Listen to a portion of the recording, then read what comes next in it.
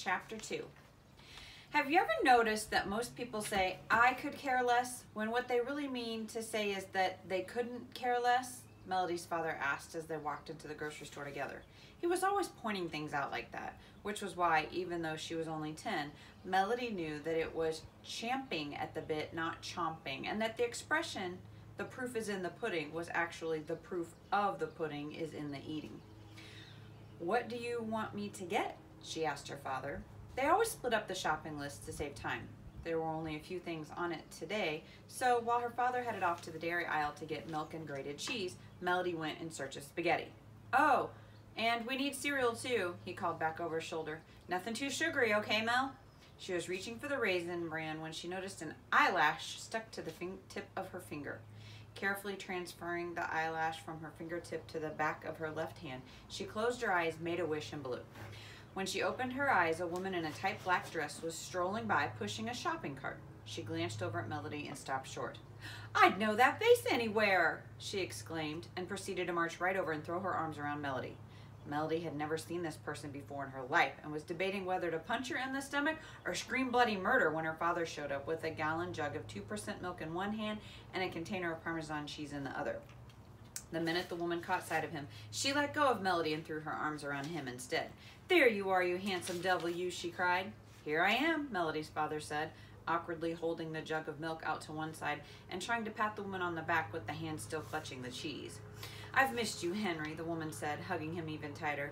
When she finally let go, Melody's father made the necessary introductions. Mel, this is Nancy Montgomery, an old friend of your mother's and mine. Nancy, this is Melody, the woman said. I knew it the minute I saw her. How do you do, Melody exclaimed, extending her right hand, partially to be polite, but mostly to make up for the fact that she'd come very close to punching this woman in the stomach a minute ago. Instead of shaking hands, Nancy burst into tears. You were just a wee little thing the last time I saw you, and look at you now, all grown up and wanting to shake hands. The way she said it made Melody feel like a dog. Even with the short haircut, the woman went on, I knew who you were. You're the spitting image of your mother. Melody's father shifted uncomfortably. There isn't a day that passes that I don't think about your mother, the woman said, breaking into a fresh round of tears. Please, Nancy, Melody's father said quietly. I'm sorry. The woman pulled a tissue out of her purse and blew her nose. She was so young, and I remember how much she was looking forward to having... Please, Nancy, Melody's father implored. This is neither the time nor the place. As far as Melody could tell, her father never felt it was the right time or place to talk about her mother. Melody had once asked him to tell her about the day her mother had died. It was the first time she'd ever seen him cry, and she'd never brought up the subject again. Meanwhile, Melody's father wasn't the only one who avoided talking about her mother. She had been the closest thing to a celebrity Royal Indiana had ever known, but nobody ever mentioned her name anymore, at least not around Melody. Having recovered her composure, Nancy informed them that the reason she was in town was because her family was having a reunion. The theme is cherished moments of yesteryear. The name was my idea, she said proudly. Nancy and Melody's father made small talk for a while. Then after promising to keep in touch, they said their goodbyes, which resulted in more awkward hugging. You don't hear that expression very often anymore, Melody's father said later as they left the store with groceries. Cherished moments of yesteryear, you mean? Asked Melody. Her father laughed. No, spitting image. There's an ongoing debate about its origin. One side claims it was originally spit and image. The other insists that spit is actually a southern pronunciation of spirit. Melody considered asking her father if he thought she looked like her mother too, but decided against it. They had reached the corner and were standing side by side on the curb waiting to cross the street.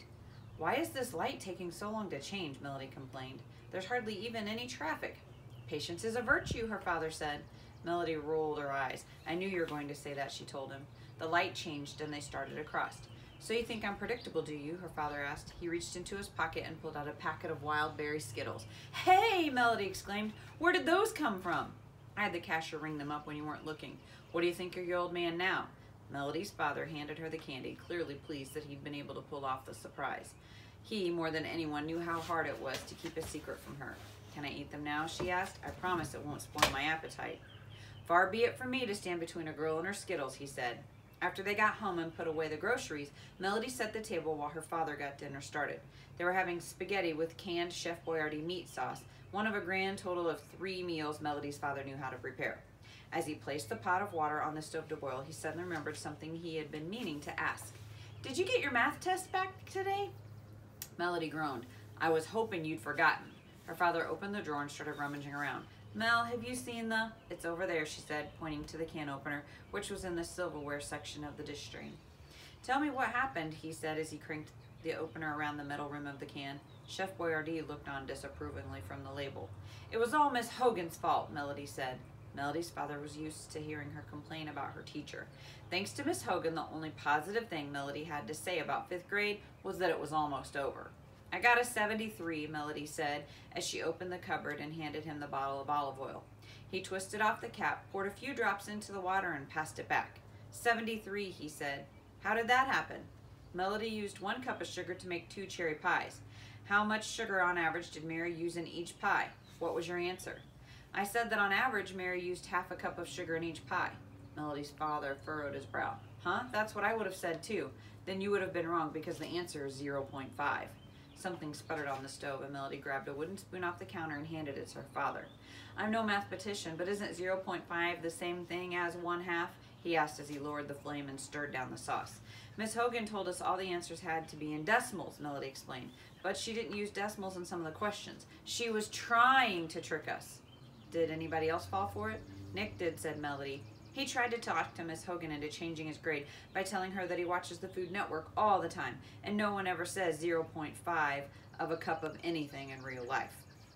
We could use someone like him on the debate team, said Melody's father, his eyes twinkling with amusement. You may think it's funny, but I don't. I hate word problems, said Melody, and I hate Miss Hogan even more. You know how I feel about that word, Melody's father said sternly. I know. Miss Hogan doesn't like me either. She doesn't get any of my jokes, and she thinks math is fun. I wish I could have had Miss McKenna again this year. Her father nodded. No doubt about it, you two were a very good fit, he said, rinsing out the empty sauce can and tossing it into the recycling bin. But I'm sure Miss Hogan has her virtues too. Did you know that she and Miss McKenna are good friends? I always see them sitting together at district staff meetings. Really? Asked Melody. Ask her yourself, he said, and while you're at it, why don't you ask her if you can retake the test or do some extra credit homework to bring up that grade? I'm sure she can be a very nice person if you give her a chance. Melody suddenly smelled something burning. Dad, the sauce! The smoke detector started screeching and Melody's father swatted at it with a dish towel until it stopped. I'm glad I'm not the only one who has to scrub out the pan, said Melody. I don't mind, said her father. He had been in such a good mood lately, nothing seemed to faze him. As he served up the biscotti and set the steaming plates on the table, he started whistling You Are My Sunshine again. What is it about you and that song? Asked Melody. Melody's father reached over and tasseled her hair. Give me a break. Can a fellow whistle a happy tune around here if he wants to, he asked. But Melody couldn't shake the feeling that her father was hiding something from her. One way or another, she was determined to find out what it was.